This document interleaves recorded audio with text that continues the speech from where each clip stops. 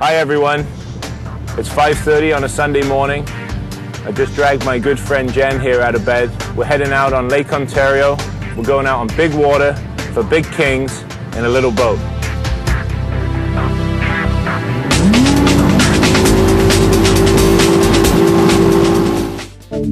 This week, Shaun and Jen head out of Frenchman's Bay in search of Great Lake salmon. Frenchman's Bay is located in Pickering, Ontario, just 20 minutes east of downtown Toronto. They chose to launch off the beach, located on the west shore of the bay, for quick and easy access to the open waters of Lake Ontario. A convenient launch ramp used to be available out of the marina on the east shore of the bay at the foot of Liverpool Road. However, since the ramp was renovated in 2003, it has become difficult to launch there. Shaun and Jen made their way out of the channel at the south end of the bay and headed straight out onto the main lake until they reached 100 feet in depth. Upon arrival at their starting point, Shaun proceeded to set up the downriggers and rig the cut bait on the rods that he had prepared the night before. It is important to be organized when heading out into open water at this time to avoid missing the early bite. Pickering, Ontario is conveniently located on the east side of Toronto in the county of Durham, approximately a 25-minute drive from downtown. Recent improvements have been made to the area, including boardwalks and park areas, making it a great urban getaway combined with a feeling of being in the country. An attractive aspect of Pickering is that it generally receives less fishing pressure than the other ports along the north shore of Lake Ontario. Other species, such as bass, pike, and abundant carp can also be found in Frenchman's Bay.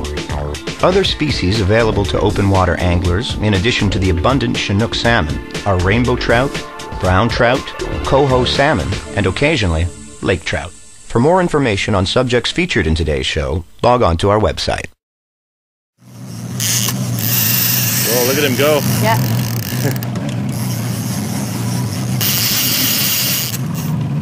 Feels like a bit of a better fish. I'm guessing just over 20 maybe. You see that? Yeah.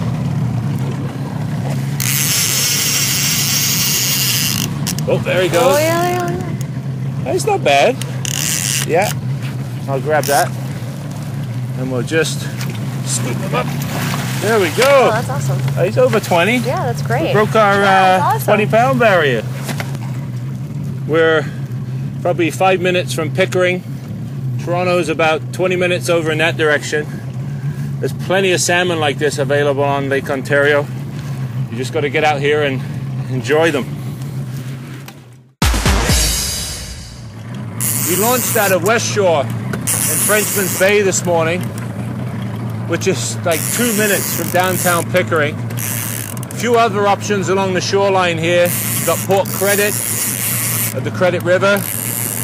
You've got Bluffers Park Marina, Ashridge's Bay, Port Darlington in the east, and Whitby.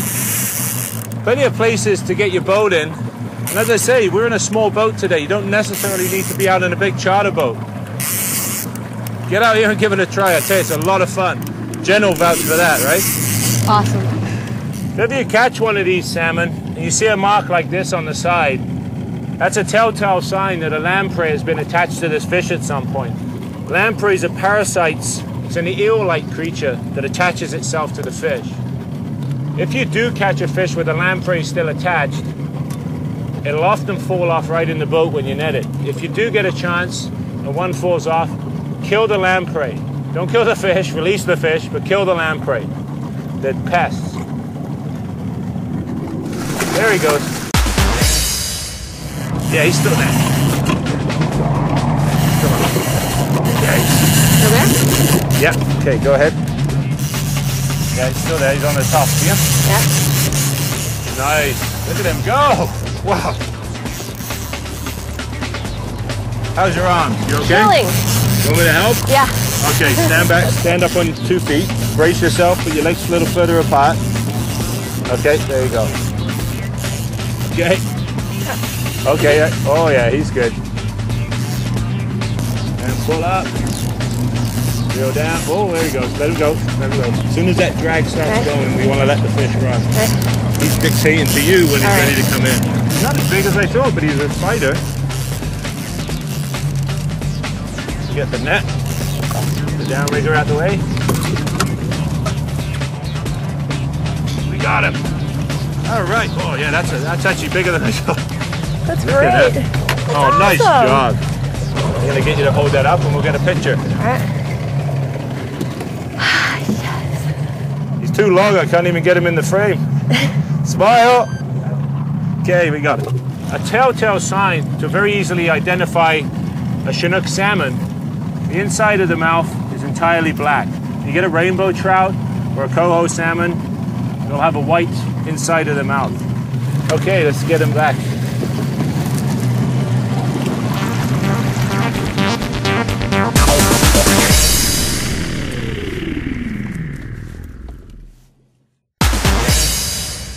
Fish on! Okay, Jen. It's a good one. There you go. It's all yours. I'll clear this other rod out the way.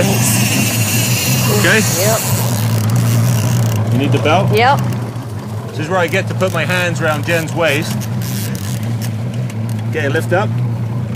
Put it in.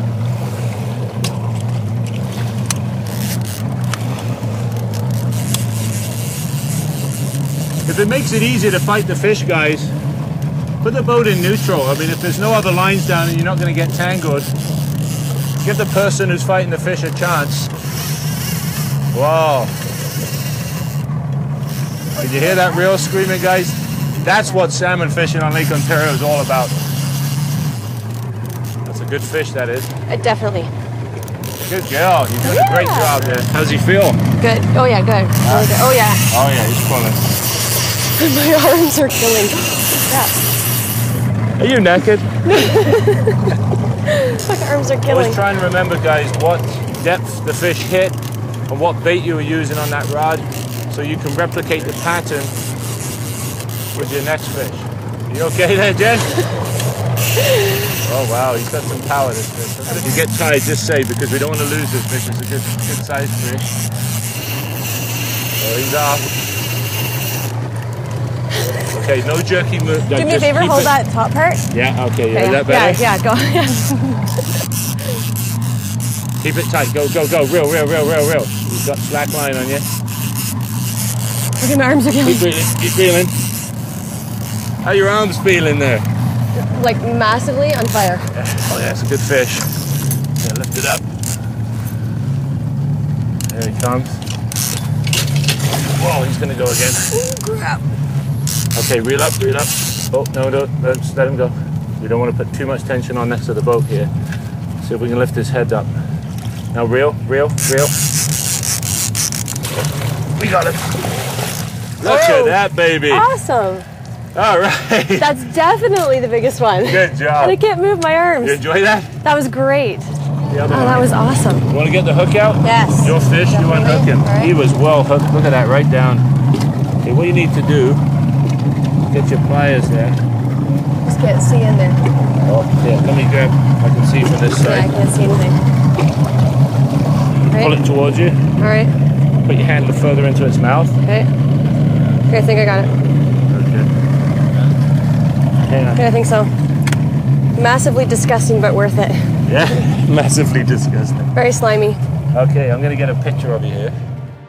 CPR. Brought to you by Nikon Digital Cameras. Smile. Good. Gross. Say Chinook salmon. Chinook salmon, disgusting slime. But it's a beautiful fish, It's though, great. right? Awesome. Let's get this guy back in the water. You can see the potential fun that's available out here. Surprisingly enough, a lot of people in this area don't even realize that there are salmon in Lake Ontario.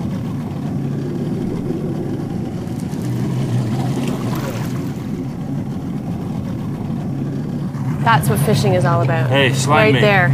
All right. Alright. What a girl, eh? That was great. Don't mind getting slime. It's time now for the Angler's View, brought to you by Bolay H2 Optics. Jen and Sean's larger fish all came out of 100 to 140 feet of water. Large salmon were marked at 90 to 120 feet down, so cannonballs were set at depths between 80 to 115 feet. The flasher and cut bait presentations were let out to approximately 40 feet behind the boat and then set tight in the release clips. These highly effective presentations were trolled at speeds of 2.8 to 3.1 miles per hour. 30-pound test fluorocarbon leaders between flasher and teaser head were 6 feet in length. The lake bottom at this depth is generally quite featureless, so monitor your graph closely to locate schools of bait fish.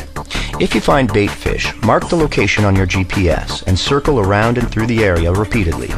Watch for larger fish to appear on the screen. The salmon will generally be within close proximity to the bait fish. Salmon will generally attack from below. Productive flasher colors were green and glow with a chrome back. Teaser heads were green and white glow, and blue and white glow. When fishing this deep, it is important to take up as much slack line between the rod tip and cannonball clip as possible while trolling. Another key factor to hooking and landing these deep water fish is to have razor-sharp hooks.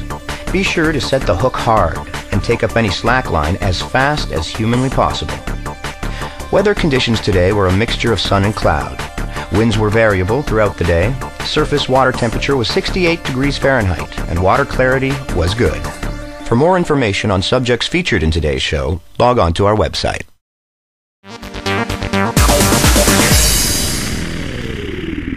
Little tip for you guys.